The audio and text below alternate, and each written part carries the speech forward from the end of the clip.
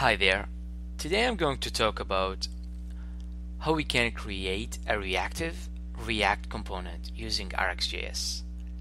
React is a library to create user interfaces or components in a declarative way that also utilizes the virtual DOM to give much better performance.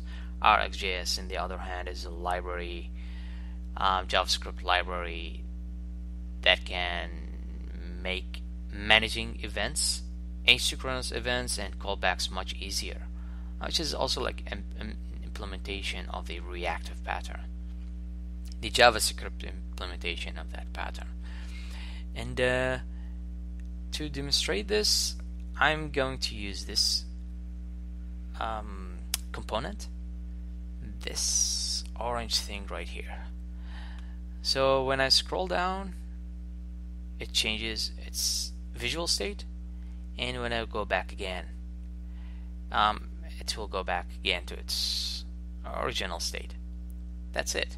Simple stuff. But let's see how we can create this using React and Rxjs. So this is the repository that I'm using. I will leave it in the description so that you can take a look at the code. And the components, this is the component that I will be creating, and it will have also CSS style there.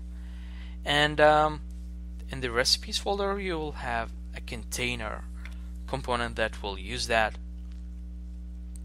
so that our page, our React router, will use this component instead, this scrolling header recipe. And so what you need to do is, first you need to,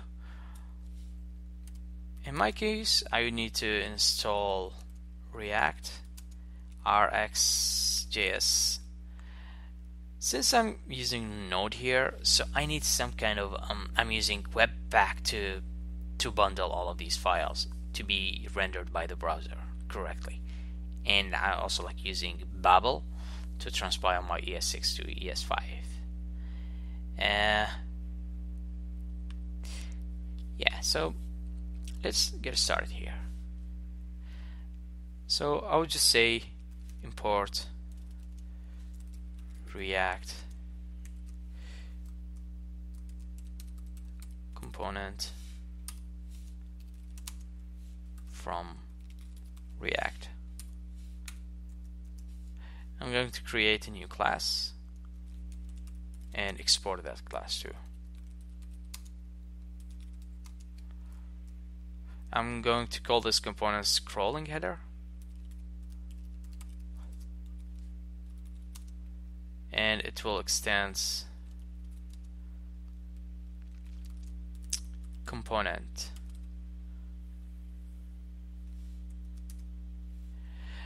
This component is going to be a stateful component, and this because I will need to use the state here.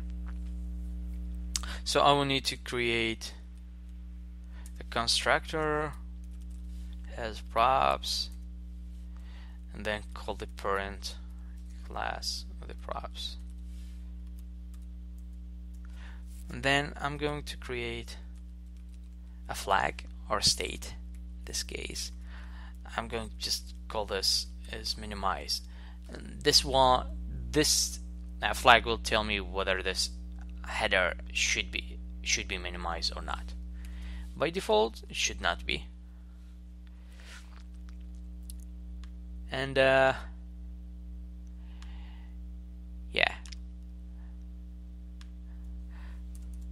Now let's see what we need to render here.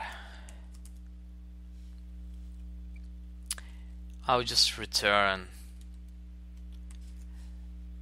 a simple div that has a class name. Class name is equal to the class in the normal DOM elements, but in React the keyword is class name. I'll just call it BS scrolling header. And let's say here we are creating some h3 my header.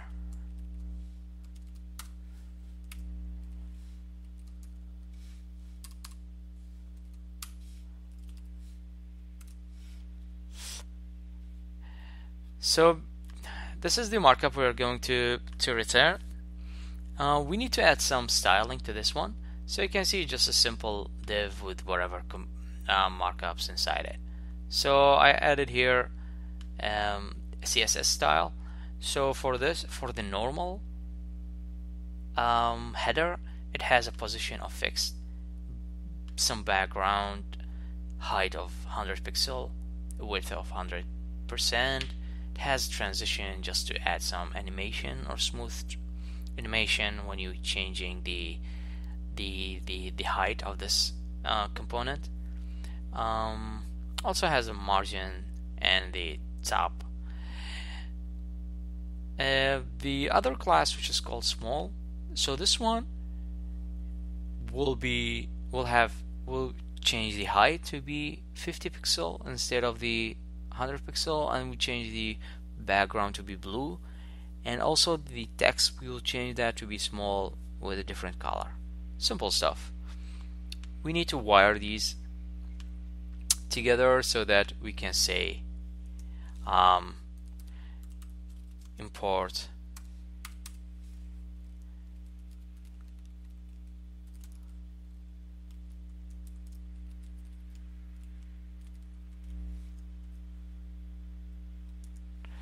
so when I do this, Webpack will take care of embedding the styles into my HTML page, because I'm using the style loader or CSS loader. Maybe in the future I can go more details about Webpack and the management of the assets, code splitting and other stuff. Now let's see what do we have right now. So I will save this, go back here. Cool, we have our component, and you can see I do have it like embedded in this page that has some markup here. The way I'm doing this is just I have a recipe here that I'm importing this component, put it here, and now we're adding some like dummy text here just to show this component thing. You can see this component is different. It's stateless because I don't use any state, so it's just like a normal function. And the end result is this in this file, the index. I'm using the React router to render this recipe, or this container, scrolling header container, and with this path. Now let's make this more dynamic. So to implement this behavior, or to change this behavior, you can use it like the imperative way, but let's see how we can do this using the Rxjs. So I'm going to say import Rxjs from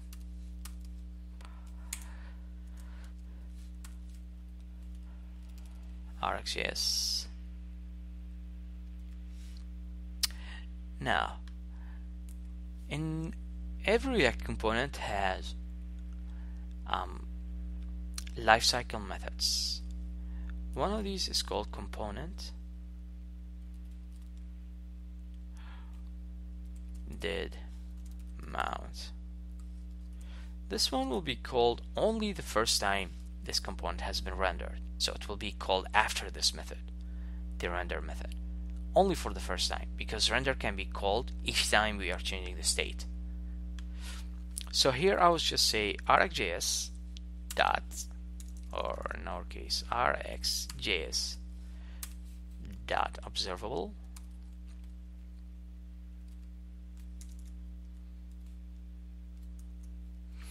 dot from event. The event name will be window.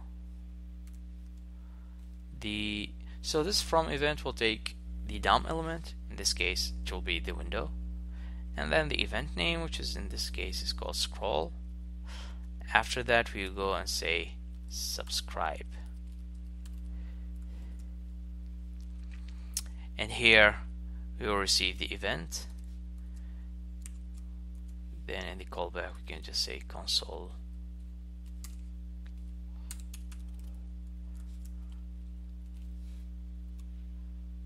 Let's see what we have right now. So again, this observable will only return like a stream of events that you can subscribe to, and then you can react to these events that you are receiving. So let's show the console here. You can see we are getting all of these events. But one thing, you can see we are getting these events like a lot of them, and we need to minimize this.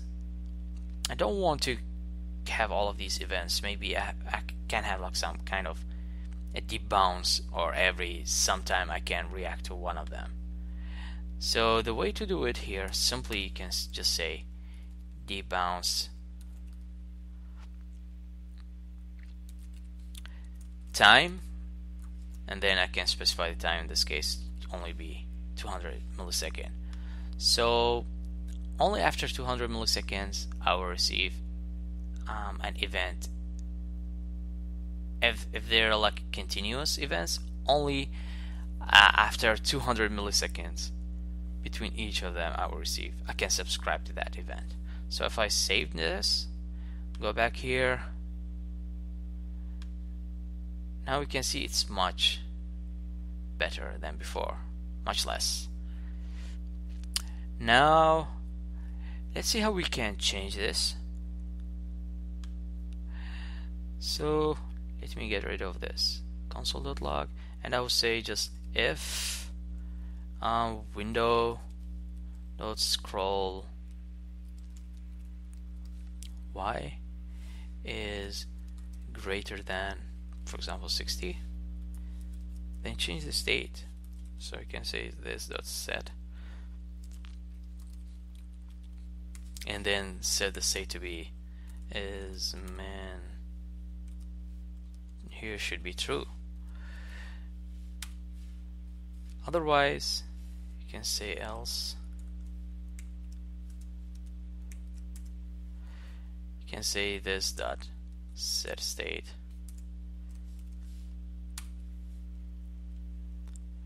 and you can say is man to be false. As simple as that. So here in this, the logic is so simple. I'm just changing this to be the state depending on the value of the scroll height, and the only thing I need to do here is just to change the class name based on that. So I just can say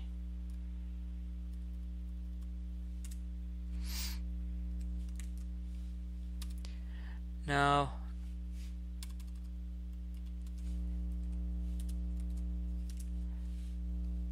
using the string template of ES6, I can just say if this dot state dot is min is true, then add the small class to it. Otherwise, nothing.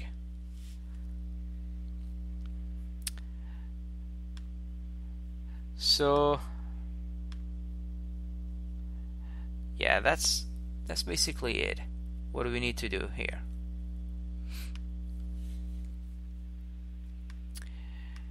Now if we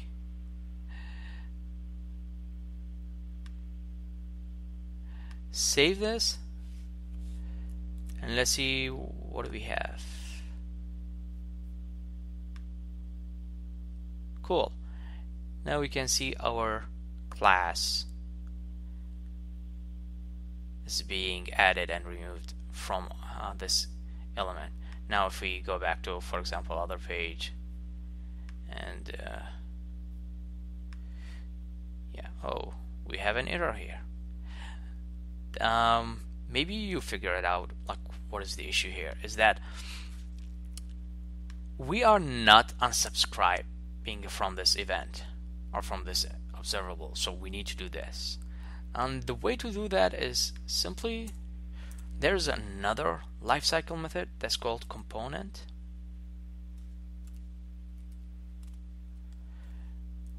Will unmount. This one will be called whenever React is removing this component from the DOM.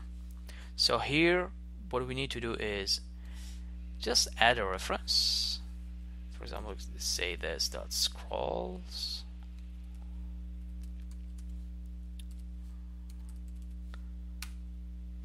and here we can say this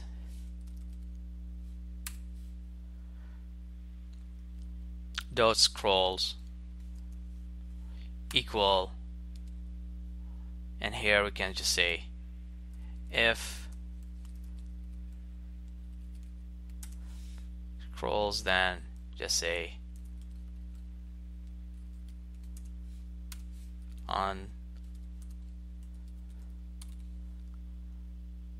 unsubscribe from this event. And let's see if that fixed this issue or not.